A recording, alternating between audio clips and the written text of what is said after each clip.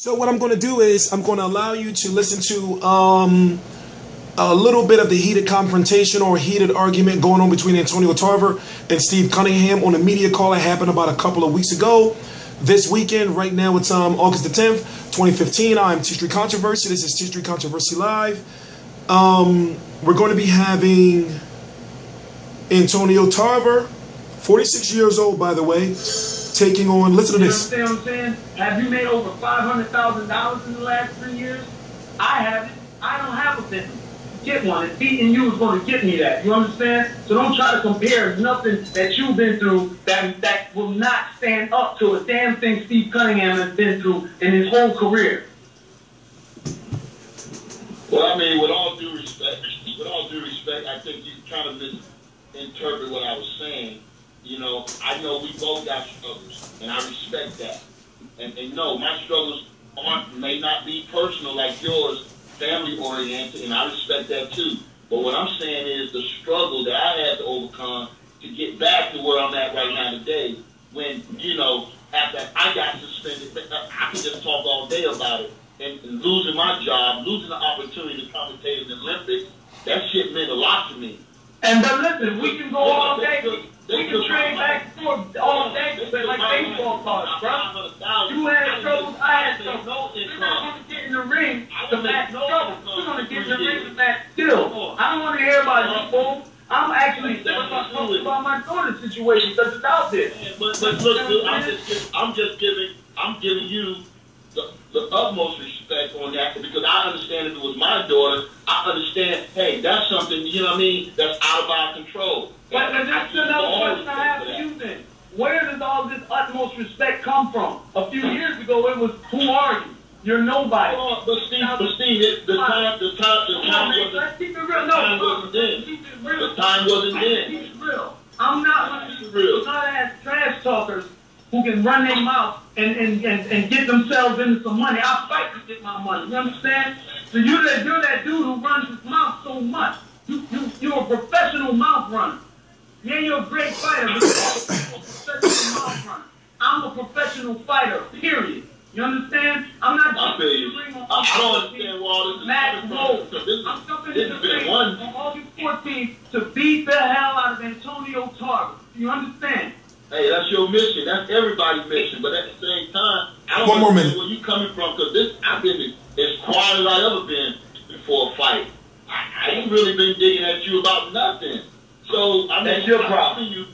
I'm giving you the utmost respect because I know you're a warrior. I know you coming to win, and I know I got my hands full. That's why I'm busting my ass in training camp. If you ask me, I think you taking me lightly. You overlooking me. How the hell you gonna? It was crazy. You should listen to it. I'll put the link right in the top of the description box to listen to the full confrontation. But basically, that was just a piece of the Antonio Tarver versus Steve Cunningham media call from a couple of weeks ago. Of course, if you don't know, I'm T Street Controversy. This is T Street Controversy Live, and I cover every single major fight live. On September the 14th, 2015. No, August the 14th. Excuse me. 2015, we're going to see Antonio Tarver versus Steve Cunningham, PBC on Spike TV.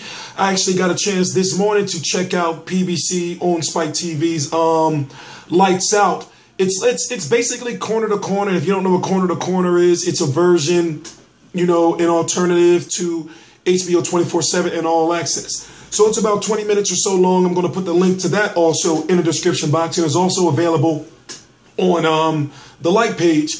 Links to all my social media right below. Now listen, I'm from Philly, but I'm a huge Antonio Tarver fan, to where if you watched me a few years ago when, you know, I was partying, drinking, and, you know, doing whatever, but I was still covering fights, I was really deeply hurt and upset when Antonio Tarver failed that drug test, because I've always been a fan. Now, looking at him at 46 years old and fighting like at heavyweight, a lot of people don't want to give the credit, but he's actually pretty good at heavyweight, and his power has carried up.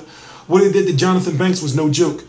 Steve Cunningham, on the other hand, is a natural cruiserweight fighting at heavyweight, and this is the perfect fight stylistically and how can I put it, weight-wise, for both of these guys at this point in time in their career.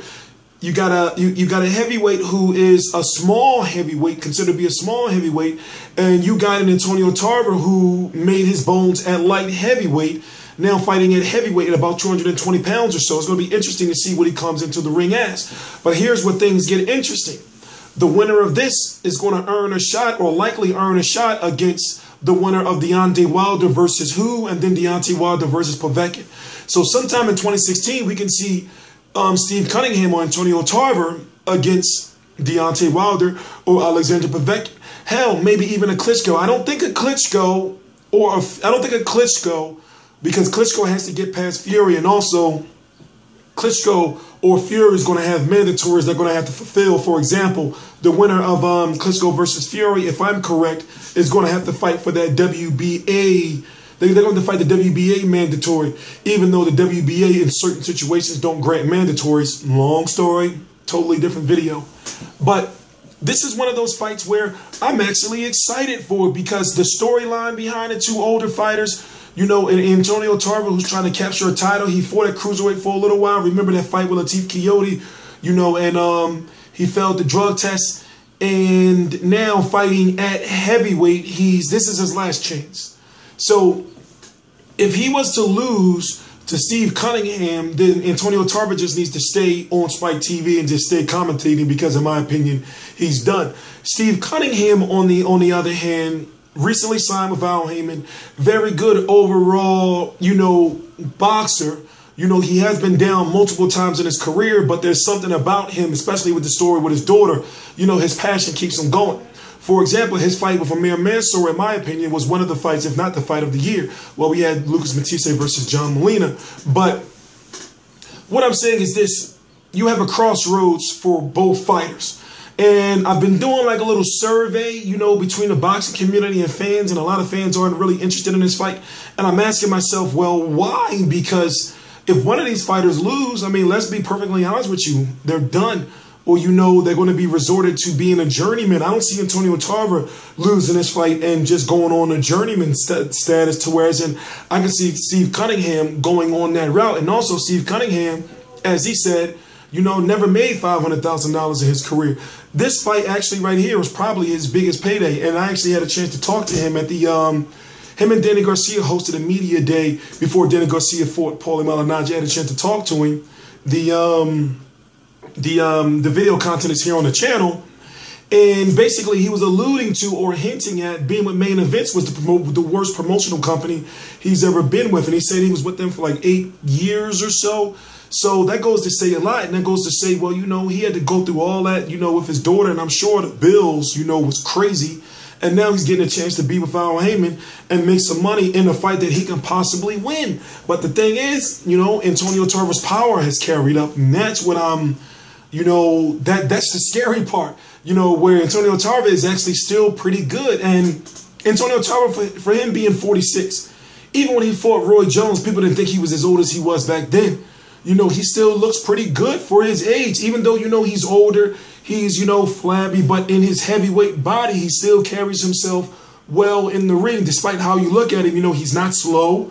He's not a guy that's going to be in there doing a whole bunch of clinching. You know, yeah, his pace may have slowed down a little bit, but overall, from what I've seen, he's an exciting fighter. So, of course, I'm going to be here this weekend after Friday's fight, giving a live post-fight results video. And we're going to try to get you some more content from Fight Week this week. And this is T Street Controversy. T Street Controversy Live. Please subscribe.